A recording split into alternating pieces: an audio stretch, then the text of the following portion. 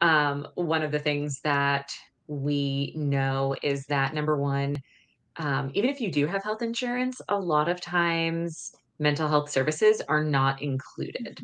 Mhm. So we have that piece where there's and part of Obamacare was that it should be included. It's called mental health parity. So all substance use disorder treatment, as well as mental health treatment, should be treated exactly like healthcare in any other setting.